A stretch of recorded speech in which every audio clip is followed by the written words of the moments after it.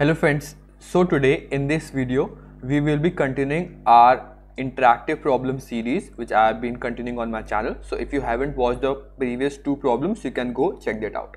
So in this video we will be going through a 1900 rated problem on Codeforces. You have to just understand the logic part, how to come up with the idea, and then you can easily write down the interactive function and the problem. So we will be going through all of that in this video. So the problem name is XOR guessing. It's a educational Codeforces round 71 problem. So I'll tell you in simple terms what the problem statement states. It states that there is a jury, or you can assume that there is a virtual judge, and that jury picked an integer x not less than 0 but not greater than 10 to the power 14 minus 1. So there is an integer the jury will choose, and then you have to guess that number. Now how you can guess that number? What you'll do, you can ask no more than 2 queries. So like you can ask 2 queries, you can assume, which is given in the problem. Now in every query you should, every query should consist of 100 integers. So in every query you can ask the jury 100 integers, or you'll give the jury 100 integers, and what the jury will do and what the jury will respond in asking the question. So in interactive problems you will always ask the jury some query, and the jury will give you some output depending upon what the information is hiding. So there is some information which is hidden, and upon doing some operation on that information you can do some query so that you can guess the data which you want. Now, so as you can see in this, you can only ask 2 queries, and in each query you should ask the jury 100 integers. You can give the jury 100 integers, and the jury will respond out, will pick out any integers among the 100 integers, and will tell you the value of AI XOR x. So as you can see, you give the jury 100 integers, the jury will choose any integer. They will not tell you. The jury will choose any integer, and what the jury will do? The jury will do a XOR of that integer with the x integer which is hidden, like AI and x, and the jury will return out that value, which is like the XOR of AI and x. Now so as you can see, you can ask 200 integers to the jury in this problem. So now what you can see in this problem is, after doing this number of queries, what you can do, all the you have to find out what is x. So now what you can see in this problem is, yes, so as you can see in this thing, you have to find out what is the value of x. So now, and also you can ask the jury in both of these queries, you have to give 100 integers in both of the queries, and the numbers asked in these queries should be all distinct. They should not be same. So you can assume that I'm giving out same integers all in 100, and all the 100 integers are same. No, that's not the case. You have to also give different integers. Now this problem might seem difficult, that you do not know what integer the jury will choose.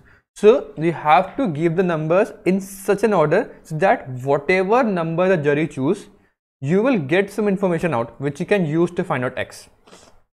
Now what you can see in this problem is, can I somehow manipulate all the 100 numbers such that I can get some value in return which I can use? Because I can use 2 queries, and there are the number which you can get, the number which the jury will pick as an x, you have to find out, will be 2 to the power 14 minus 1. So it means that it has 14 bits in that number. The number will have 14 bits. Now if I somehow find out the bits value, then I can easily find out the value. So whenever I got a XOR value, can I use that XOR value to calculate the original value? So as you can see, if I have some AI value, so or let's say that the AI value is somewhat like this, like 1 0 0 0 1 0, somewhat like this, and if you do a XOR operation with some x number, let's assume that x is this. So now as you know about the XOR function, if the 2 bits are same, it will give you 0, but if the 2 bits are different, it will give you 1. So it will be 0, it will be 1, it will be 0, oh sorry, it will be 1, it will be 0, it will be 0, and they are same, so 0, different, so on. This will be the number which will be the outputted by the jury. Now what you can see in this problem is, I will get out some bits, like if I get out some answer, I can deduce or use this answer if I know the initial bits. If I know the bit of the number which I have given in the input, if I somehow fixed these bits, let's assume that I fixed out all of these bits to 0. If I fixed out some bits as 0, then whatever jury chooses some number, let's assume the jury chooses this number. So as you can see, if let's assume that I have chosen some number and the jury chooses this number. So let's assume that I have given the jury as an input 0. Like let's assume that all the numbers are 0. Let's assume all the numbers are 0, and thus the jury will always choose 0. If I do 0 with x, because jury has x, now if it do this, as you can see, the numbers are same, so 0, the numbers are different, so 1 0 1 0 0. So as you can see, this is exactly equal to the number which I want. So it means that if you do a XOR of 0, it will give you the number itself, so which you have known already. But what you can see here is, if I somehow fixed out the bits, so I can easily extract out value from it. So what you can do here is, if I have 7, like the number can have 14 bits and I have to find out the 14 bits, can I divide 14 into 2 halves such that I can easily find out the first 7 bit in one operation and the other 7 bit in one operation. So what you can easily do in this problem is, you have to first make the first 100 numbers such that the first 7 bits are off, which means that let's assume that the first 7 bits are off, 1 2 3 4 5 6 and 7, and then you have some like this place left, 7 more bits which are left. Okay, so as you can see, if you find out 2 to the power of 7, 128, which means that the numbers are greater than 100. So it means that you can easily form 100 numbers if you have 7 bits which are empty with you. So you just put the first 0 bits, like the first bits, 7 bits are 0, and then just manipulate the rest of the 7 bits to any number, like form 100 numbers using these bits only, such that the first 7 bits are all 0. So whenever the jury chooses any number, the first 7 bit will be 0, and whenever you get the XOR of this number, which is like whatever number it is, with x, you will get, because x has also some bits, so because when you do a XOR of those bits with the 7 starting bits, you will get the first 7 bits of x. As you can see, whenever I do a bit like XOR operation of some bits with some number, you can get the same number. So in this idea, you will get the first 7 bits of x by doing the XOR of, so the first 7 bits are also there, but we do not care about those bits because we do not care about this information. We just care about the last 7 bits because we have manipulated our 100 numbers such that you can get the last 7 bits. And then you will do the same thing, in which you will put the first 7 bits 0, and then the rest part, which is the right part of these bits which you have left, 7 bits, you just manipulate them out such that you can get the first 7 bit value, and then what you have now is one half, the first half 7 bits which is x, and the second half 7 bits which is x. So now you just do an AND operation of both of these numbers and you will get the answer. Why AND operation? Because let's assume that you have some bits and 0 0 0, 7 zeros, and then you have some another number which is some number and some zeros. If you want to add or merge these bits out, like this is the bit and this is the bit sequence we want to merge. So if you somehow make this all zeros and this all zeros, if you do an OR operation, then obviously they will get merged out. So it's like a standard bit manipulation things. If you have a basic understanding of how bits work, then you can easily understand this logic. So when you do an OR operation of two numbers, then like the bits get added out, as you can see.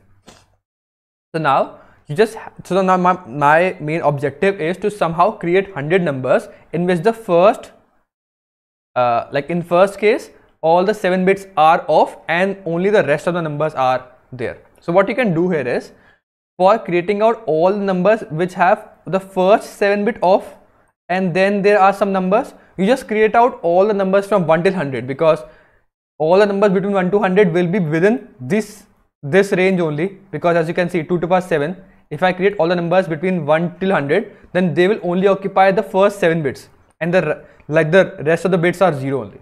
And if you want to make this number of bits 0 and only create number which has these 7 bits on and off, then just, as you can see, you just create out any number and then just left shift it 7 times, which means that just create out, let's assume that I have some number which is 5.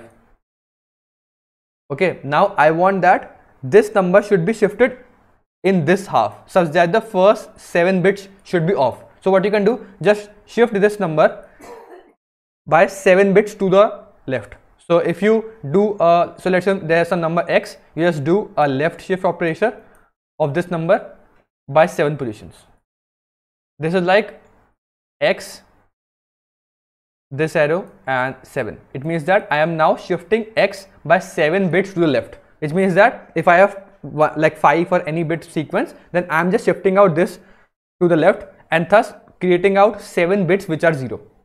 So it's like shifting out the whole sequence. If you know the bit manipulation, some basic concepts, I can also make a playlist on that also after completing this playlist. So it's like shifting out these bits to the left part, and then you can create out all the numbers for like in which the first 7 bits are like 0 and the other numbers which have the other part 0, and then you can just easily create out the numbers and just do the OR operation and then just extract out x.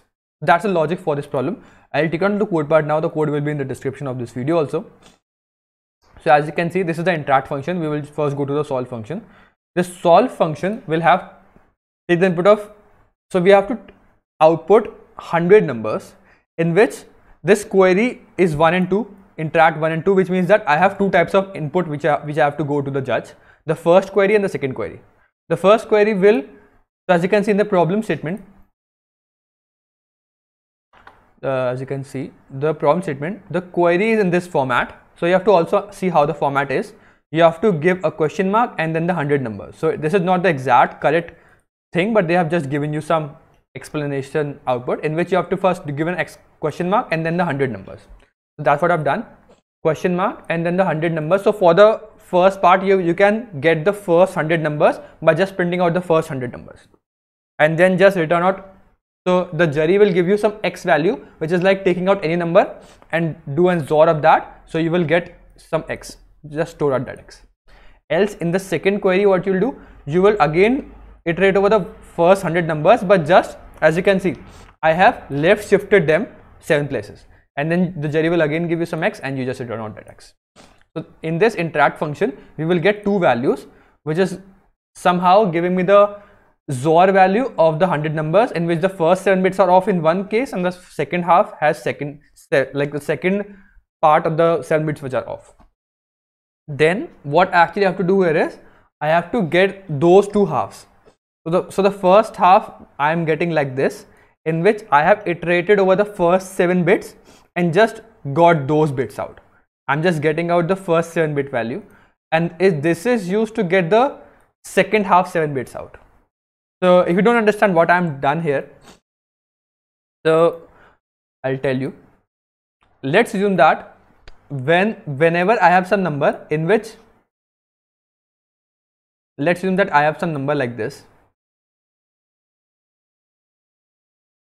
Okay, so I have some number in which okay, let's assume that the first 7 bits are off, 1 2 3 4 5 6 and 7, and then there is some number which is like this, 1 2 3 4 5 6. So this is the number which is taken by the jury. Okay, and there is some another number which is x, which you have to find out. So this is the x value.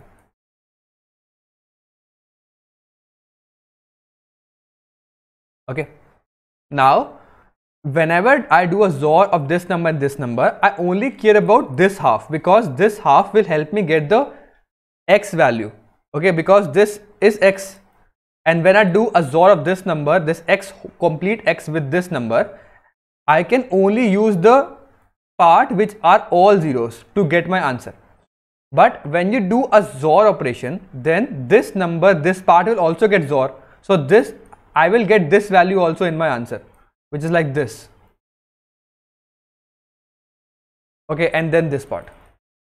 But as you can see, I have to when I do an OR operation, which I've told you, I have some part and then all zeros, and then all zeros and some part, then only I can get the whole X value out. But in this, I have this part which is also rubbish. So I have to somehow delete this part and replace it with all zeros. What I can do here is, if I take out all of these bits and just right shift them 7 positions.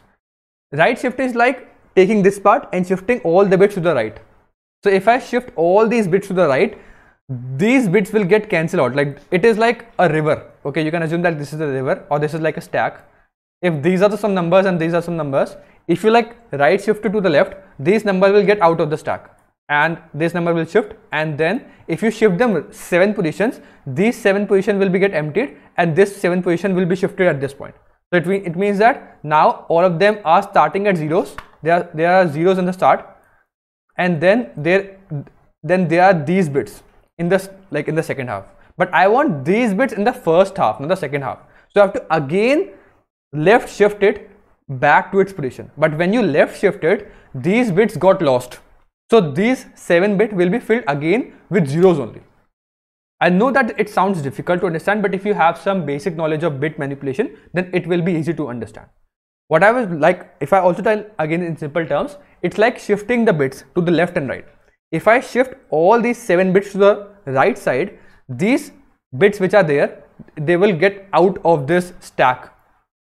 And if they go out of the stack, these bits are lost, and only these bits will remain, and the other part, also this part is also there. If I shift these 7 bits to the left, this place get empty, but this place will get filled up with again zeros. So there will be all zeros here, and these bits like go to this position.